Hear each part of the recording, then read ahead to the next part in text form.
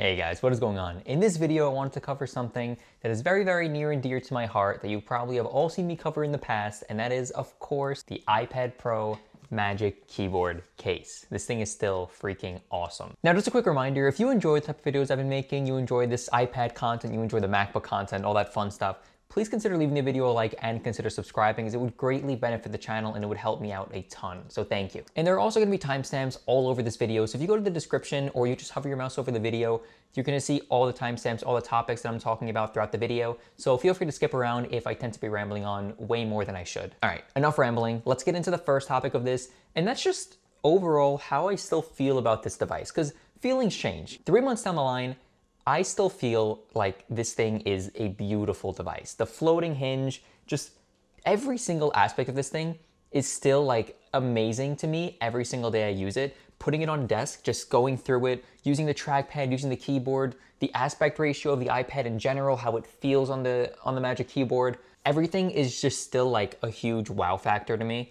And I just wanted to express that because I know that there's a wow factor to certain new things. So whenever I got this in the mail, that first video I made, I was like so ecstatic about it. Like I was so hyper to be using it and just talking about all the beautiful design aspects of it.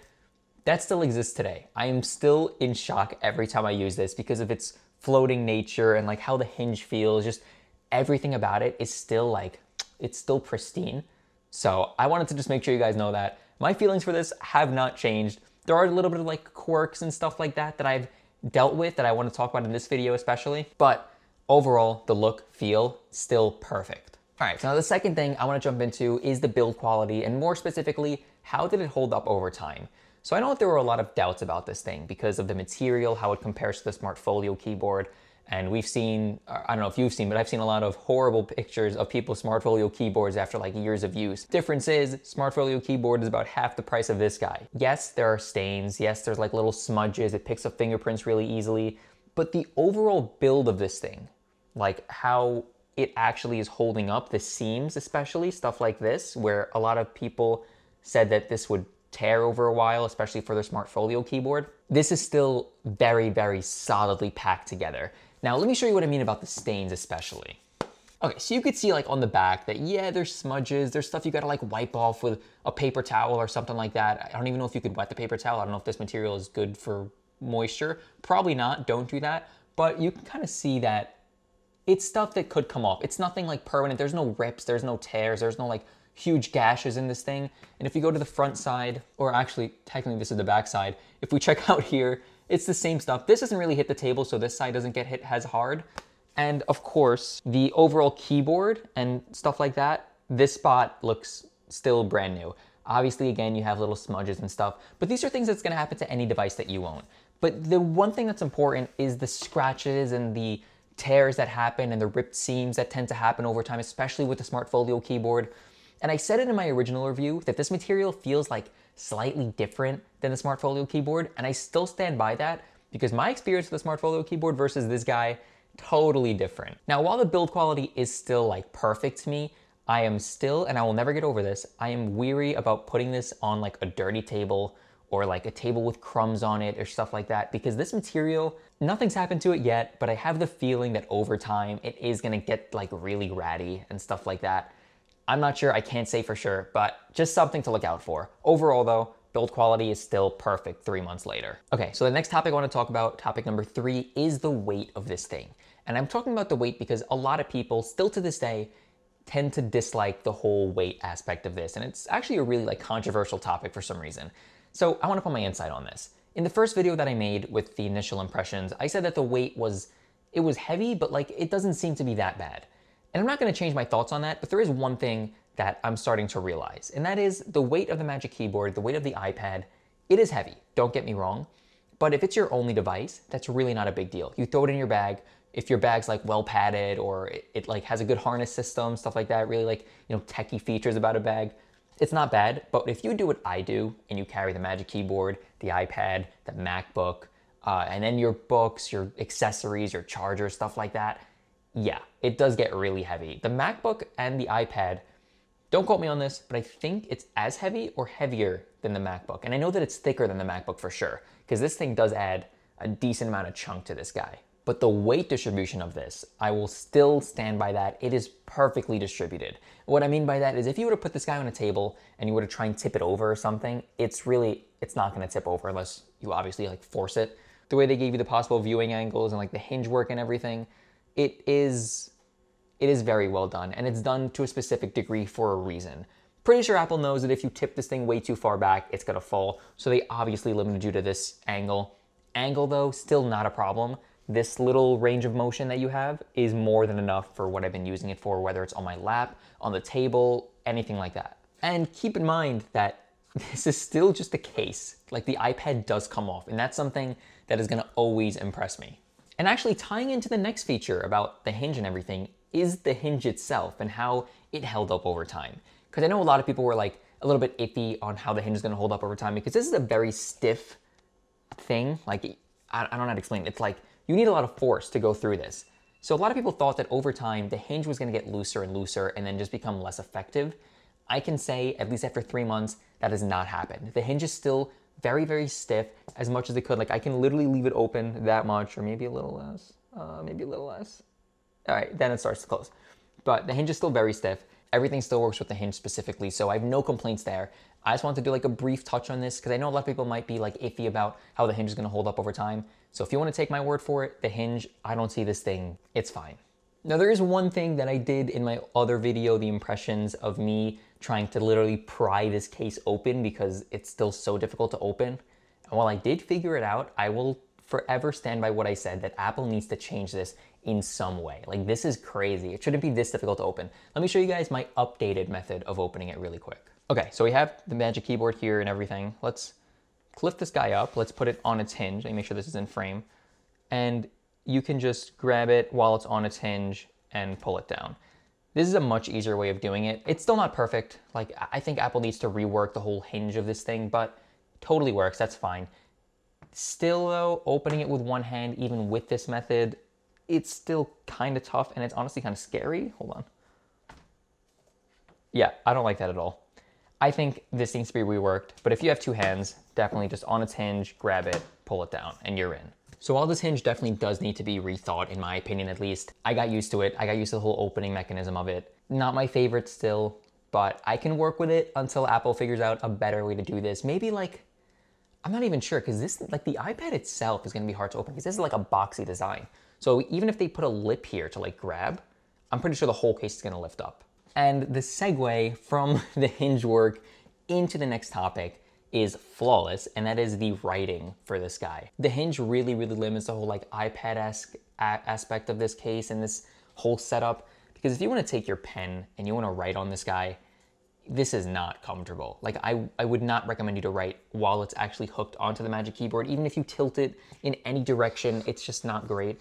I know people had like this thing going on where they can flip it over or something like that. Like I think they did it like that and they like rested it on the table. So that way you have like a good, this is really scary, hold on. That way you have like a good writing platform for this. Guys, no, you should not be doing that. It looks weird, let's just be honest. And also, even if you did that, even if you thought that was a good idea, if you press up here, this is just gonna collapse in on itself. It's not a solution. This is something that Apple definitely needs to rethink, and it's something that I struggled with the Magic Keyboard. Probably the only struggle I had with the Magic Keyboard, honestly, is that whenever I wanted to use this thing as an iPad, if I wanted to take notes for class, I had to take it off the case. And if I didn't have like another folio case around to like put it in and keep it there for a while I'm using it, it's not good. Like it's scary, it really is. Because you don't want to be the guy holding your bare bones iPad. Like, come on, if you drop this thing, whew. So what I started doing is I would start to take off the iPad, close the case, and go ahead and write on the iPad like that. So let me show you guys what I mean really quick. Okay, so let's say I need to take notes on this really quick. Let's just see what I would do. So first I would take off the iPad, close up the case, and I would put the iPad directly on the case like that. And that allowed me to have a good writing surface. But the only problem is now, if I somehow forget that my iPad is on the case like this, if I have like a little bump or something like that, it's just gonna fly off. And also if you pick this up, the iPad is gonna slide right off. There's no magnets holding it in place here, which would actually be a really cool feature if they put magnets like here, or I actually don't know how they would do it, but it would like magnetize itself onto the case so it wouldn't just fall right off. That's a pretty good feature. So yeah, this is a solution, don't get me wrong, But I think there can be a better way of doing this. And oh, I'm in eraser mode. I think there could totally be a more efficient way of writing on the iPad like this. Okay, so I have two more topics to cover in this video, and one of the two is the trackpad itself. And I want to talk about the trackpad because iPad and trackpad was never a thing up until, I believe, iOS 13 or iPad OS 13 point something. I'm not too sure, but I know it was like a really random release where they introduced mouse support. Even though it was accessibility, it was still technically mouse support. Then obviously with iPad OS 14, they introduced like the real mouse support. Maybe I have that mixed up. Yeah, I think they released like the accessibility mode mouse support in iPad OS 13, and then they released the real mouse support because the Magic Keyboard came out before iPad OS 14. I have no idea. There's a lot of stuff going on. But the reason why I want to talk about the trackpad is because apps need to specifically support the trackpad.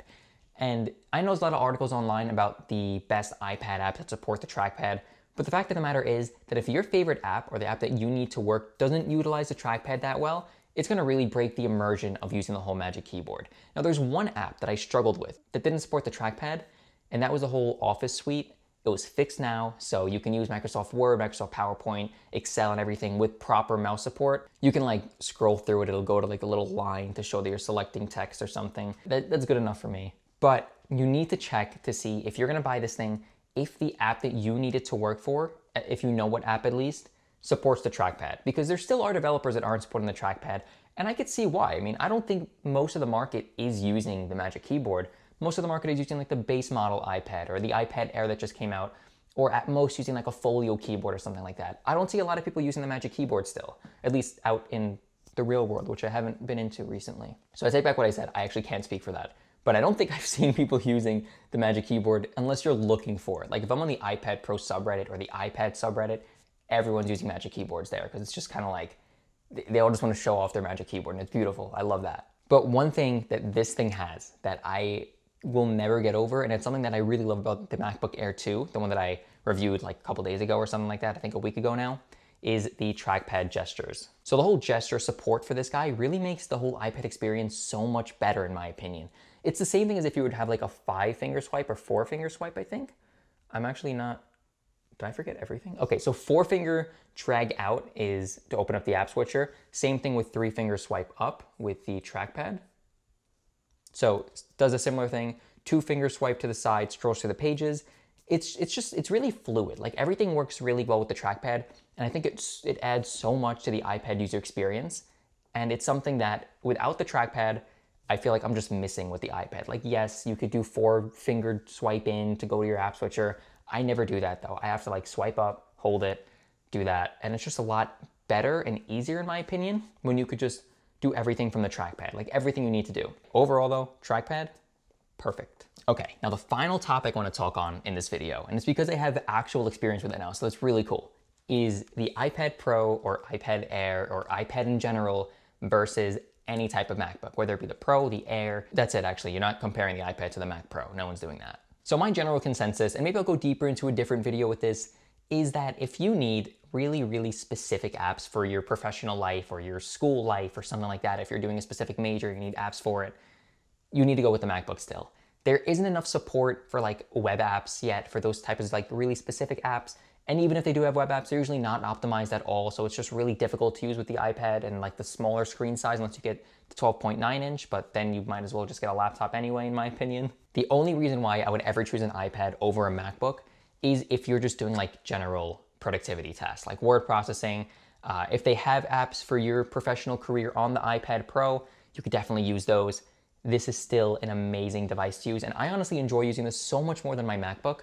But the fact of the matter is that the MacBook could still do so much more, at least for what I need it for.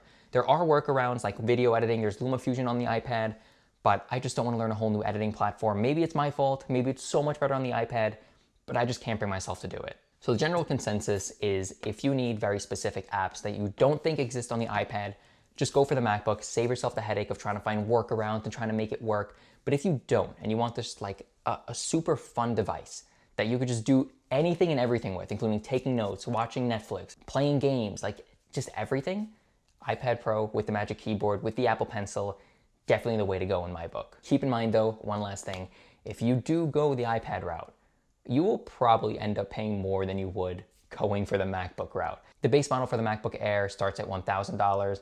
The base model for the iPad Pro, I believe, starts at $800. I think for the iPad Air, it's $600. But throw on the Magic Keyboard, throw on the Apple Pencil, you're paying at least the amount of the MacBook, if not more. So just keep in mind that. You can basically guarantee yourself future-proofing with the MacBook, but there's no promise of some software that you need in the future being available on the iPad. And that's pretty much it. So thank you guys for watching. If you enjoyed, please consider leaving the video a like and consider subscribing, as it would greatly, greatly benefit the channel, like I said before. And let me know what you guys prefer in the comments, whether you like having your iPad more, your MacBook more, or if you bought the Magic Keyboard, what you think of it, because I will always be weary about a $300 to $350 keyboard. So I want to hear your guys' opinion on it as well. But thank you for watching, and I'll catch you guys in the next video. Peace out.